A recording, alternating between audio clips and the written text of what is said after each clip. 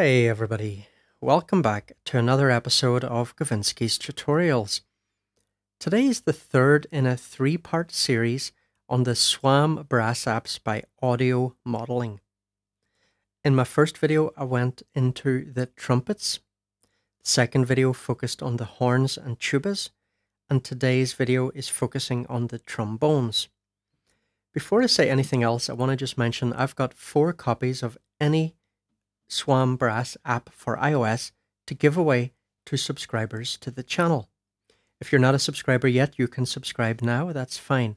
All the details of what you've got to do to win are in the pinned comment at the top of the YouTube comments section. Now, before I continue with my introduction, I'm going to let you hear one example of how great these can sound. So you're going to hear 3 different trombones playing together, and towards the end, a trumpet solo coming in. So let's have a listen to that, and then I'll continue with my introduction.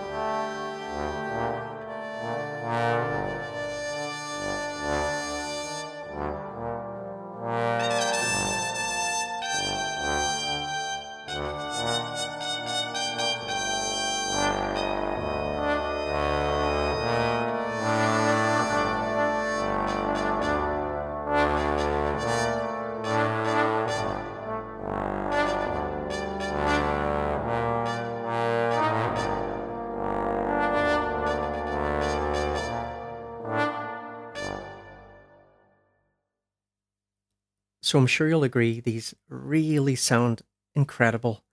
They can sound very, very realistic. And in any case that you think they don't sound that realistic, it's not the problem of those apps. It's the problem of my playing. I'm not a great keyboard player. I'm not a brass player, and so on. Now, let me just continue with the introduction.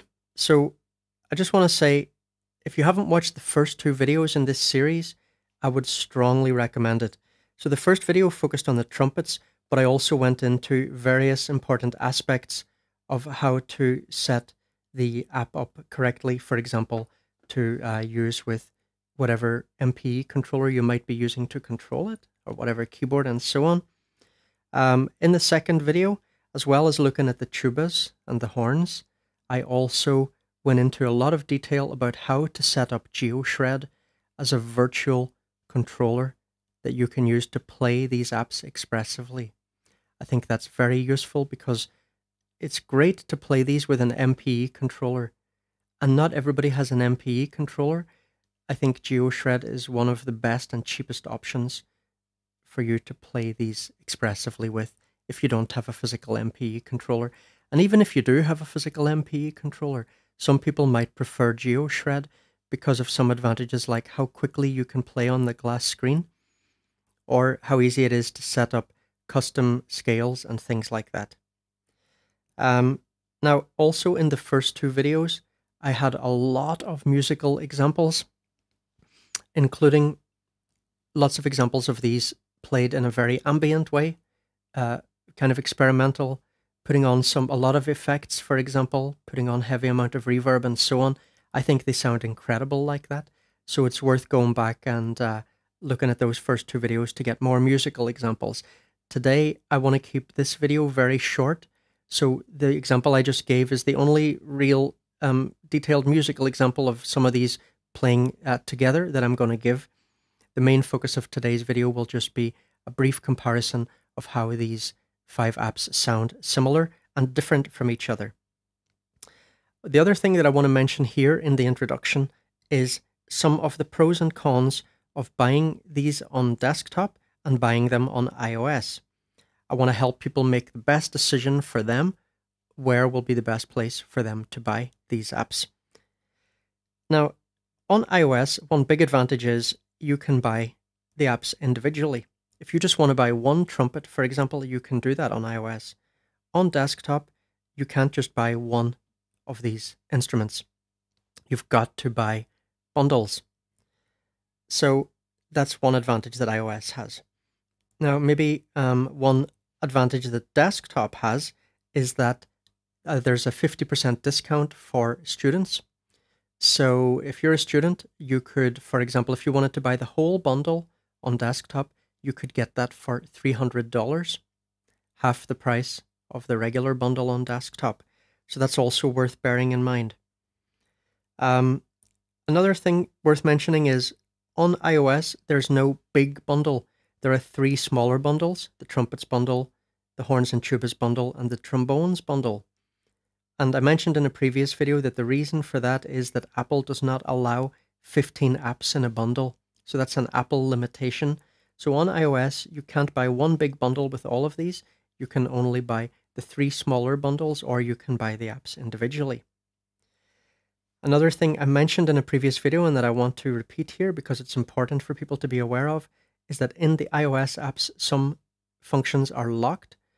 I've explored these in detail, and I can say that in general, these are pretty advanced parameters that are not that important to the average user. There are some things that I think that people would like.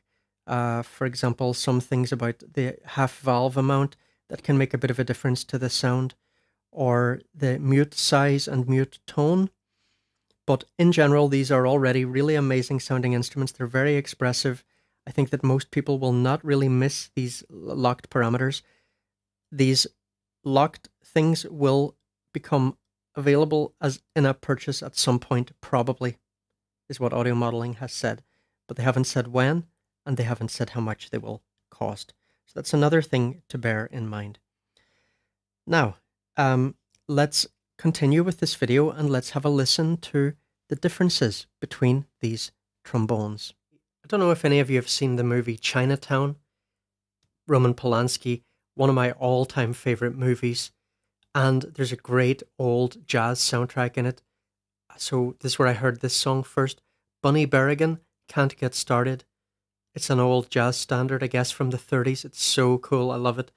So I'm doing my feeble attempt of playing a bit of this into a very useful app, Photon AU, which can record MPE MIDI. So let's have a listen to how this sounds. I'll just go through all the different apps. I'm going to start with the alto trombone, and then we'll hear the same thing on the tenor trombone. Notice, though, that some of these by default are actually transposed, right, to make them a bit lower when you play on the keyboard, so do pay attention to that. So we'll go through all 5 of them and we'll just compare how they sound. Give you an idea of the timbre. Okay.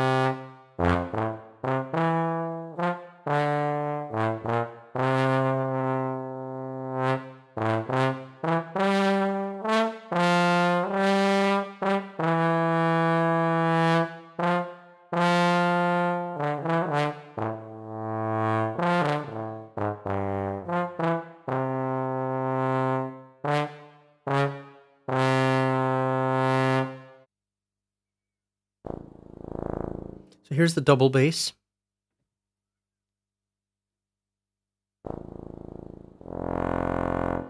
Now there's very little difference in the lower range of these, just 2 semitones. Let me play a couple of notes on each octave for you to compare.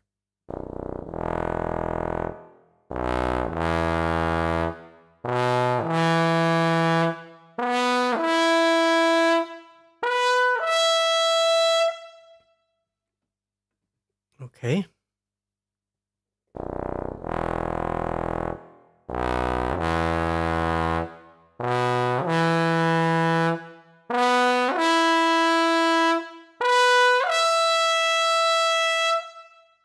So I prefer definitely the timbre of the double bass one down lower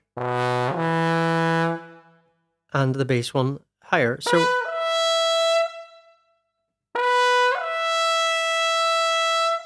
there is a bit of a difference in the vibe of these. Okay. Bass one. So there's about 4 or 5 semitones difference between the bass and the tenor bass, not a huge amount of difference. This is the lowest note on the bass. On the tenor bass, this is the lowest note.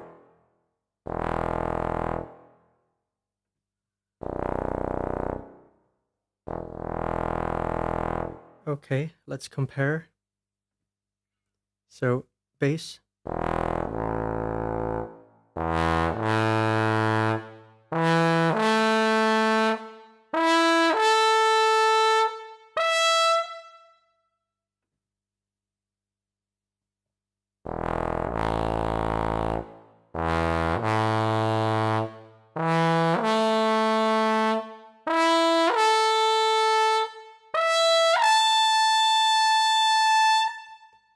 Obviously the tenor bass goes a little bit higher as well. Okay, so let's compare the tenor bass and the tenor trombone. Go down again. So tenor trombone, this is the lowest it can go.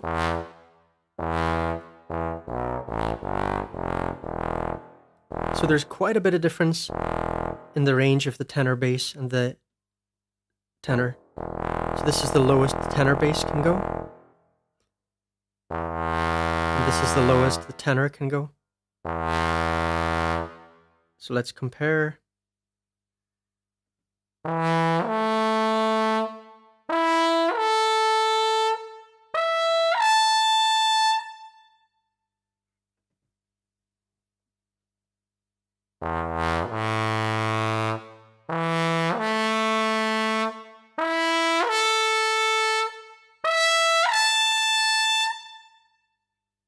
Okay, now let's compare the tenor and the alto. So let's see first the lowest note we can get on the alto.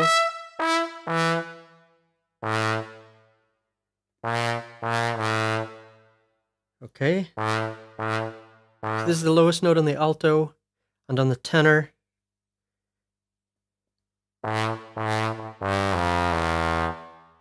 Okay, because the alto is not transposed, the tenor is. Let's just change this transposition so they're both the same. So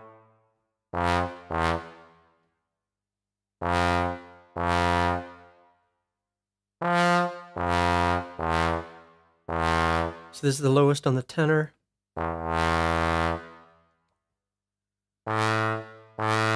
And on the alto, it's here, it's just a few semitones. 1, 2, 3, 4, 5 semitones difference. Okay.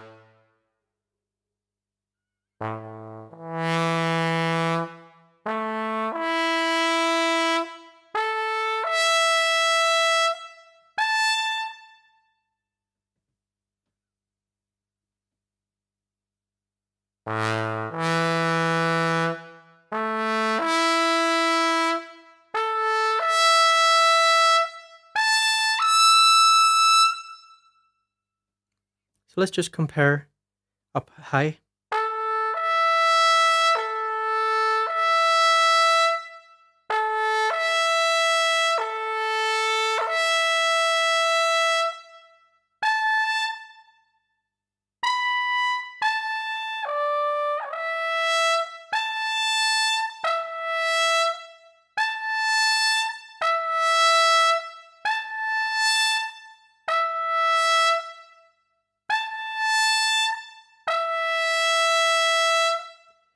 So there we go, ladies and gentlemen. Well, just in conclusion, these sound seriously amazing. There's nothing like them on iOS except the GeoSwam apps in GeoShred, which are the audio modeling apps in GeoShred. Incredibly realistic, incredibly expressive, just beautiful sounding, beautiful sounding. They sound really, really great, as I've said a few times, with a bunch of FX on them as well. Sound great with big reverb on them. Just beautiful, beautiful for ambient and experimental music. I mean, all kinds of things. You know, you want to do funk stuff, you're going to want a horn section in there.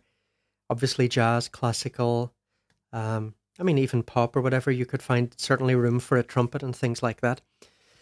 But yeah, for me personally, I think these have immense potential for beautiful ambient and experimental music. I really love them. I just want to say a few things. The price is expensive by iOS standards, and I do wish there was a better bundle available.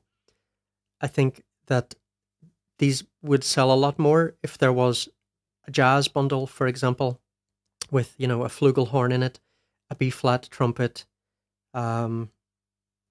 maybe one trombone, you know, a tenor trombone or something, and a few other things. And then maybe you could have a classical bundle where there would be a few other different apps, instead of having the trombone bundle, the trumpet bundle, and so on. But I also want to say about the price of these. I mean, obviously, I wish they were cheaper, because then more people would buy them. But I also understand why these are highly priced. I was having a conversation with Pat Scandalis from Maforte, the developers of GeoShred, the other day. So he was a student at Stanford, and he studied with Julius O. Smith, who is considered the father of physical modeling. And he was just showing me one of the books that Julius wrote, and it was, you know, 6 inches wide, hardback book. I mean, absolutely massive. And this is one of a series of, I think he said 4 books maybe on physical modeling. So, you know, the amount of knowledge that goes into making instruments like this, it's insane. You know, you can't just be your average coder and go in. You know, here you need great coding skill, but you also need like serious musical knowledge, serious knowledge of DSP. You know, there's so much involved in designing instruments like this.